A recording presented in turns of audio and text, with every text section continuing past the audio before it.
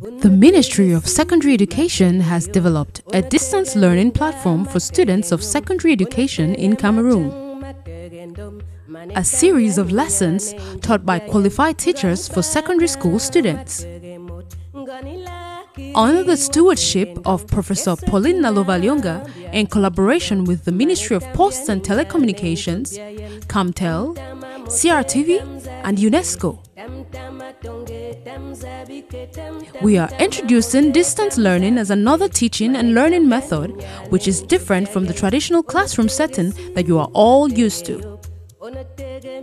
In the distance education mode, you are not with the teacher in person, so take your time, relax, listen to the teacher, take down notes and visit the following links for any questions or answers to your questions. Take it in your stride. This is Cameroon's solution to COVID-19 and beyond.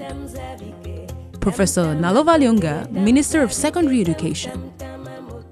Welcome to lesson 46 of your distance learning program for Geology Form 4 with Neba Simplice Che.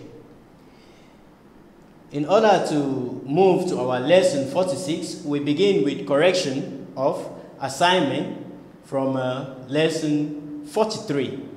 And the assignment was to, firstly, list and describe 3 features produced by wind degradation, and secondly, list and describe 3 features produced by wind aggradation. So the key terms here that you have is wind degradation and wind aggradation. To understand this, we know that wind degradation stands for erosional features produced by wind, whereas wind aggradation means features produced by wind deposition.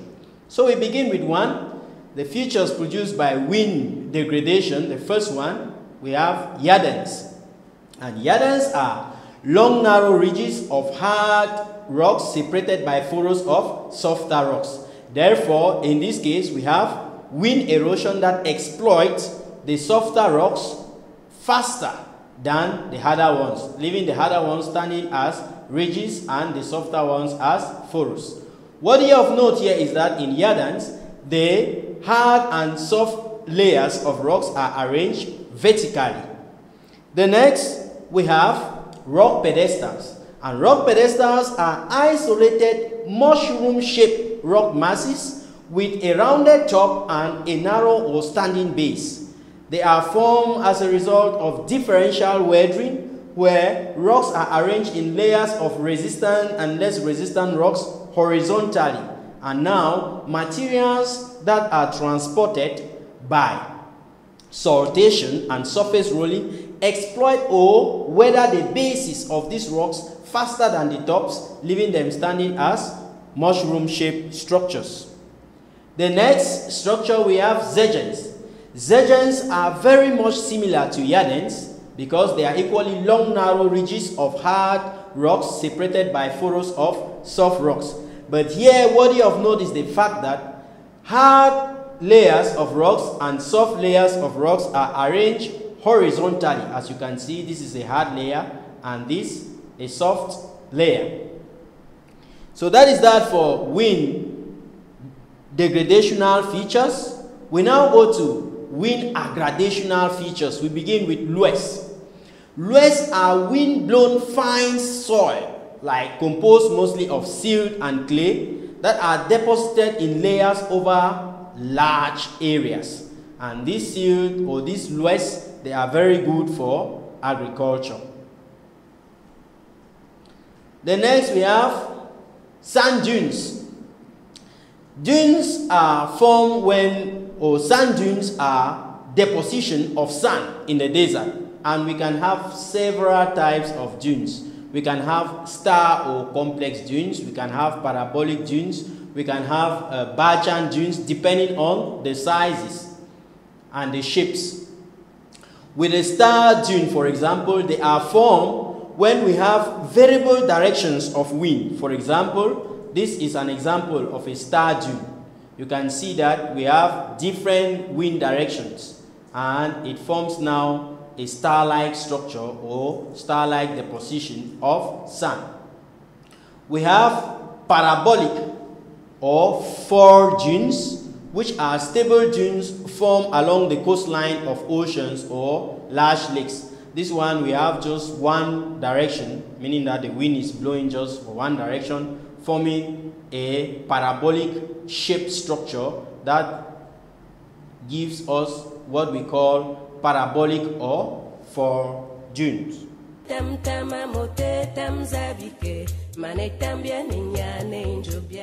To enter to our lesson 46, we are going to be looking at mass wasting. Remember, mass wasting is new. And under this mass wasting, we are going to start with mass wasting and types, classification and methods of prevention of mass wasting. And so our lesson 46 is titled Mass Wasting and Types of Mass Wasting. In order to apprehend or understand this lesson correctly, we have to follow this plan. We begin with lesson objectives, what you need to have at the end of this lesson, prerequisites, what you need as previous knowledge, real life situation, hypothesis, learning activities, recall, of course, application exercises, and we end with an assignment. To begin, at the end of this lesson, you should be able to define mass wasting, list the causes of mass wasting, list and describe the types of mass wasting, outline consequences of mass wasting. So when we finish, you should be able to define mass wasting. You should be able to give us the causes of mass wasting. You should be able to describe the types of mass wasting, and of course, list the consequences of mass wasting. For prerequisites, you need previous knowledge in weathering and agents and processes of erosion. Now, in 2019, there was a huge and rapid movement of soil down a hill that covered and killed so many people in Bafoussam, west region of Cameroon. The question we are asking ourselves, or the scientific problem here, is what would have been the cause of such an event? What would really be the cause of such an event? Can it be steep slopes of hills? Can it be excess precipitation or rainfall? Can it be loose and weathered soils? This we are going to examine or see at the end of our lesson 46. For our learning activities, we are going to begin by definition of mass wasting. From there, we go to causes of mass wasting, and we end up with types and consequences of mass wasting. So, mass wasting can therefore be defined as the movement of large volume of materials downslope under the influence of gravity. Worthy of note is the fact that this movement can be sudden, it can be fast, it can be slow, or it can be imperceptible. So we can define mass wasting as the sudden, fast, slow, or imperceptible movement of materials downslope under the influence of gravity. Worthy of note is that you must tell us that it is movement of materials downslope under the influence of gravity. Observe the picture below. You have soil moving downslope together with some materials, trees, and other debris. So from the picture, you can see a slope and you can see materials moving down. And this is an example of mass wasting. So, the causes of mass wasting can be grouped into two. Those that come from the nature, that we call them natural causes, and of course those that are from human activities, that we call them anthropogenic causes, or causes from human activities. So we begin with the natural causes of mass wasting. The natural causes of mass wasting can be grouped into two. We have predisposing causes and we have triggering factors. We begin with predisposing causes. What you have noted here is the fact that these predisposing factors are the natural causes of mass wasting, but they cannot lead to and they cannot provoke the act of mass wasting. They assist or facilitate mass wasting, but they are not the provoking factors. That is why we group them under predisposing factors. And these predisposing factors, we have plate tectonics, slope gradient, weathering, rock lithology, erosion. Let us see how these factors are going to cause mass wasting. Plate tectonics will cause rocks to fracture, producing joints, increasing rate of weathering, and rendering materials loose. Therefore, the cohesion between materials will be reduced as a result of plate tectonics. Recall that plate tectonics is movement of plates that causes rocks to slide or move, and this reduces the cohesion, creates joints, and these joints are further exploited by weathering activities, rendering the soil and the material less stable, loose, and as a result, it can easily move down slope. We have slope gradients. Mass wastings are very common along very steep slopes, since on very steep slopes, the effect of gravity is very high. Next, we look at rock lithology. Rocks with cracks, fissures, and joints can easily provide sliding planes for downslope movement. And so we have especially rocks producing joints that are almost parallel to the surface. And you see that these parallel joints will serve as what? Sliding planes for materials to move downslope. Equally, loose rocks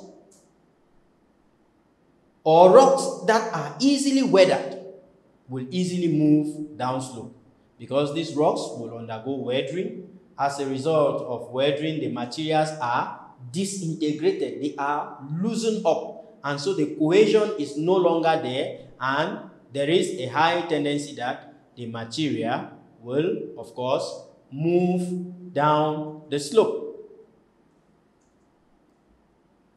We have weathering and erosion.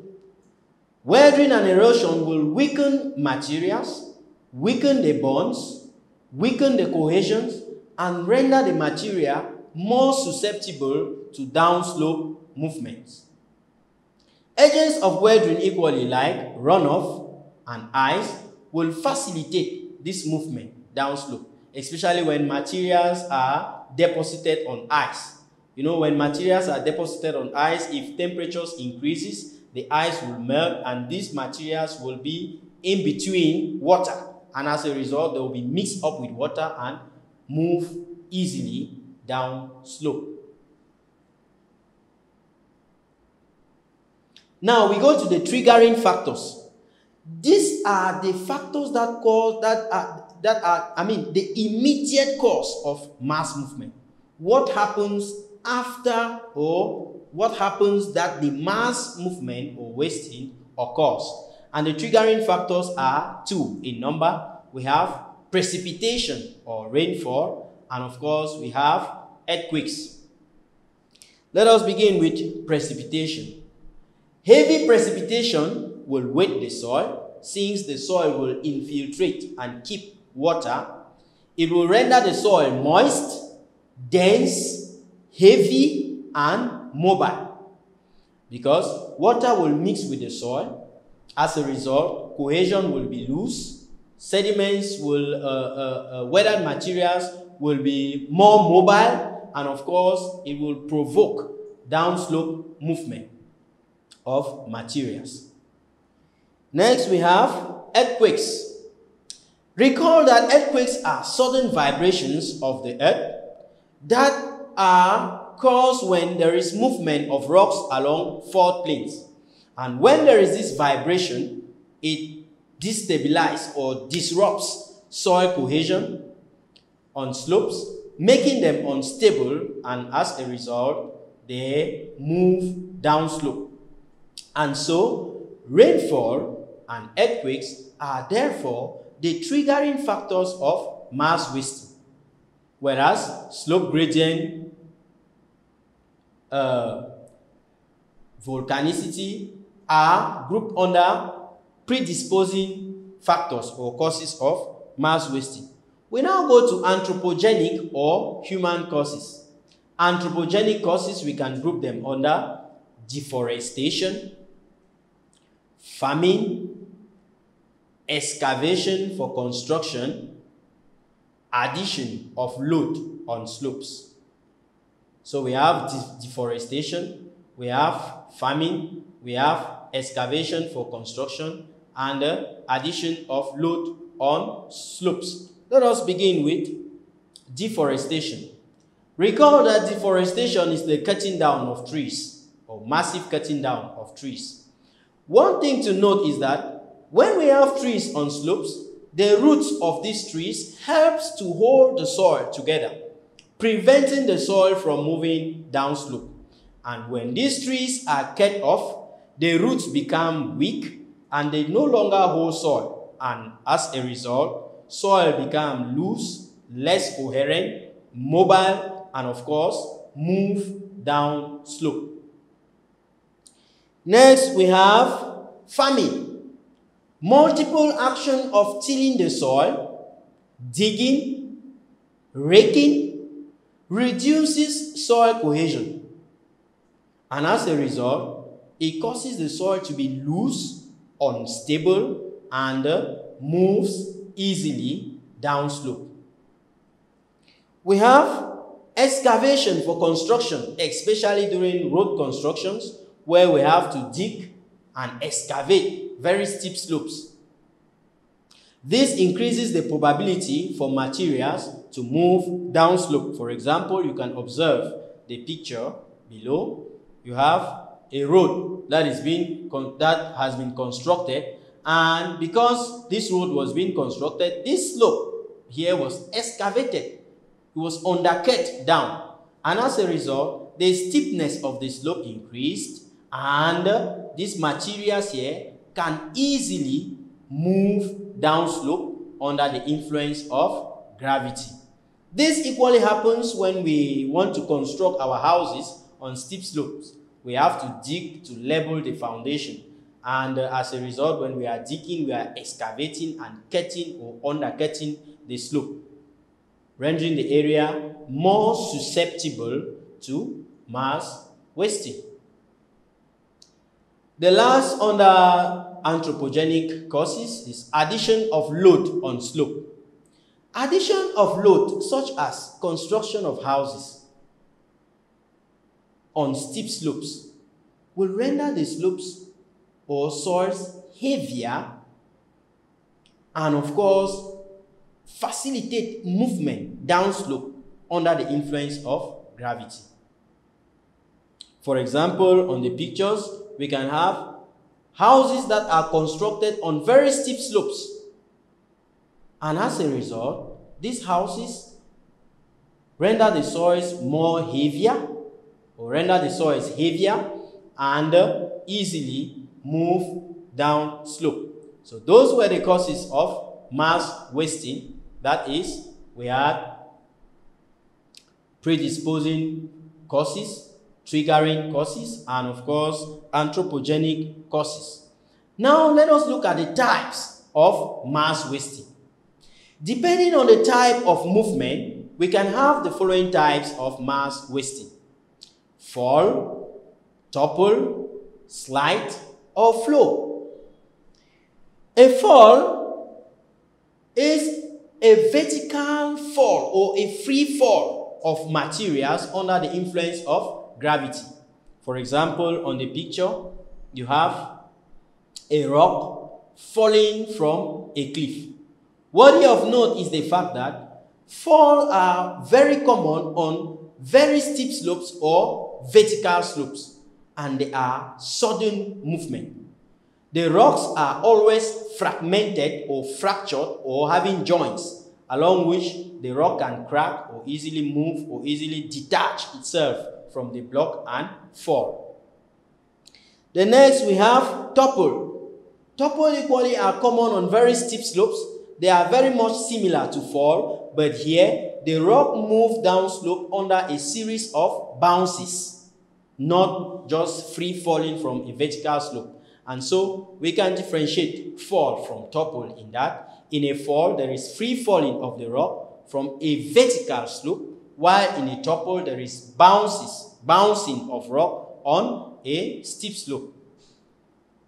The next we have slide. It is the movement of soil as a single mass downslope along a sliding plane or a slippery zone. Recall that in our lesson we said in areas where joints are parallel to the surface, those joints now can serve as sliding planes for materials to move down slope. And it is the case of slide, where the material moves as a single mass sliding along a plane or a slippery surface.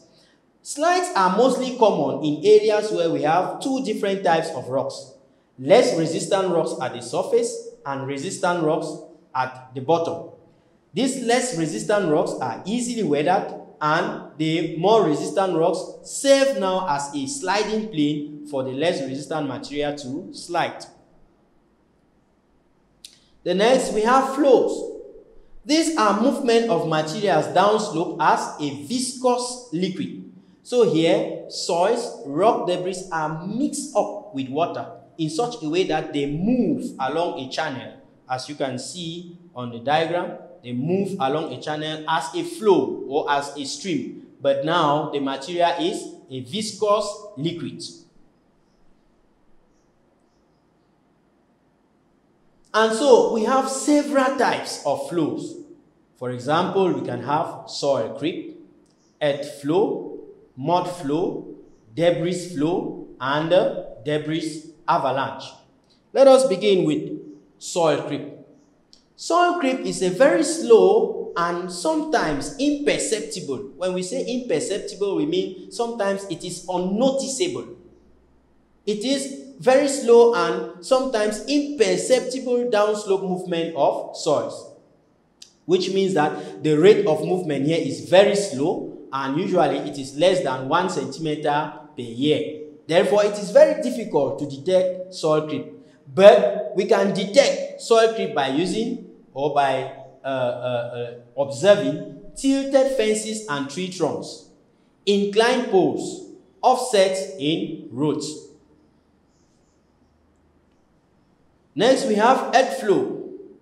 Earth flow is the movement of fairly dry soil downslope as a viscous fluid.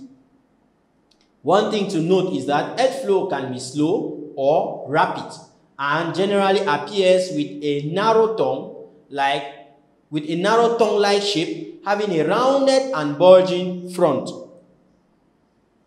Mud flow. It is a flowing mixture of soil and water, usually in a channel, looking like a stream mixed with mud.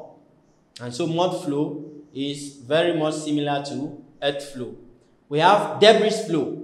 This one is similar to mud flow, but the material moves downslope in a mixture of soil and rock fragments and regoliths. Worthy of note equally is the fact that debris flow is faster than mud flow. And lastly, we have debris avalanche, which is very rapid and turbulent movement of debris, air, and water downslope. It is the fastest variety of debris flow, and it is very, very catastrophic. Sometimes in volcanic environments, volcanic ash and cinder that has been piled after a volcanic eruption, if there is heavy precipitation, it can lead to this type of debris avalanche, and in that case we call them lahars.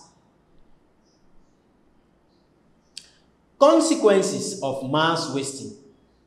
The first one, we have loss of property and asset, which can bring down the economy, like infrastructures, houses, destruction of buildings, that is properties. We can have loss of life, just like the case in our problem situation. We can have destruction of buildings and farmlands.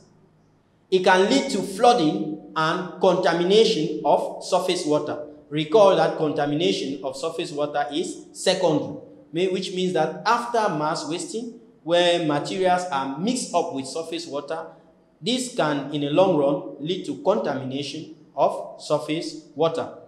It can equally destroy the beauty of the landscape. Now, recall that mass wasting or downslope movement or mass movement is the movement of large volume of materials downslope influenced by gravity. The causes of mass wasting can be natural or anthropogenic. In the case where they are natural, we have predisposing factors, which are the factors that assist or that facilitate mass movement, and the triggering factors, which are the immediate causes of mass wasting. The types of mass wasting, based on the type of movement, we can have fall, topple, slide, and flow. And of course, the consequences of mass wasting include loss of property, asset, and of course, loss of life. With this, we are going to handle some application exercises in order to see if the lesson was well apprehended. Exercise number 1, we go back to our problem situation. What could be the cause of movement of materials downslope? Remember, this is our problem. This was our scientific problem. What could be the cause of movement of materials downslope? We give proportions. 1, steep slopes. 2, heavy rainfall. And of course, 3, loose and weathered soils. So after going through the lesson, we are going to identify what are the possible causes of movement of materials downslope. Is it that we have steep slopes? Is it that we have heavy rainfalls? Or we have loose and weathered soils? So A gives us 1 and 2 only. B says 1 and 3 only. C says all of them, 1, 2, and 3. And D says only 2. And so through the lesson, we know that our correct answer is C. Steep slopes, heavy rainfall, and loose and weathered soil can cause materials to move down slope. Exercise number 2. What are the triggering factors of mass wasting? What are the triggering factors of mass wasting? A, we talk of rainfall and erosion. B, earthquake and rainfall. C, rainfall and steep slope. D, erosion and weathering. What you have noticed is that all of these propositions, all of these answers will cause mass wasting. But now the triggering factors will only be B, earthquake and rainfall. Exercise number 3. Match the table below. Type of movement, characteristics. Under type of movement, we have A, fall, B, topple, C, flow. And under characteristics, we have 1, bounces down slope, 2, viscous material, and 3, vertical slope. And so we can conveniently match fall to vertical slope because it's the free falling of rocks and the slopes are supposed to be vertical. We can match topple to series of bounces down slope, And of course, we can match flow to viscous liquid, which means that our number 1 is B, our number 2 is C, and our number 3 is A. And conveniently, we can say that our answer for that question is B. Exercise number 4. Which is the fastest type of debris flow? A. Debris avalanche. B. Earth flow. C. Mud flow. D. Rockfall. Remember that rockfall is already eliminated because it's not a flow. And the correct answer is A. Debris avalanche. Exercise number 5. Match the table below. Type of flow, characteristics. We can conveniently match mud flow to channel of mud and water. We can match soil creep to tilted poles. And of course, we can match debris flow to soil, rock, and regolith. And our correct answer will be A. Exercise number 6. Vertical slopes with fractured rocks will favor what type of mass wasting? A. Rockfall. B. Rock avalanche. C. Rock slide. And D. Rock topple. And the correct answer is A. Rock fall. With this, you will do the following assignments. Define mass wasting. List 2 natural and 2 anthropogenic causes of mass wasting. Name and describe 3 main types of mass wasting. Give any 3 consequences of mass wasting. To further understand the lesson, you can read on the following references. With this, we have come to an end of our lesson 46, and our next lesson shall be on classification and methods of prevention of mass wasting 1. Unatege si matege yop, unatege minga matege nyum, unatege majang matege ndom, manetambia ninyane injobia yen, ngani bana matege mot, ngani lakiri watege ndong, esekina bia dinkido, manetambia ninyane injobia yen, tamtama mote tamzabike. Tam tama tonge tam zabike tam tama mote tam zabike mane tambia ninyane injobia yen